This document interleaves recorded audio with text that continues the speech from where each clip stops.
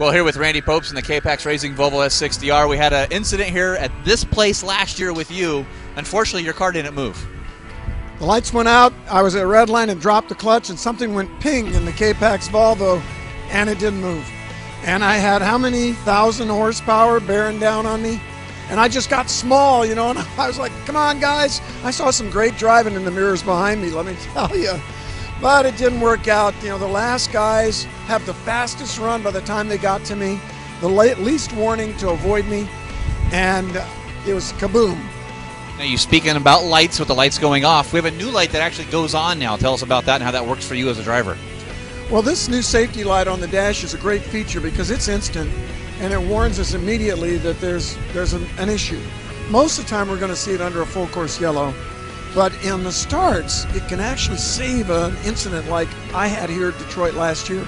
We were on pole too. That warns all the drivers and the rest of the field something bad has happened. Stop racing, take her a little easy, and be prepared to stop even, but more likely just swerve around a stalled car.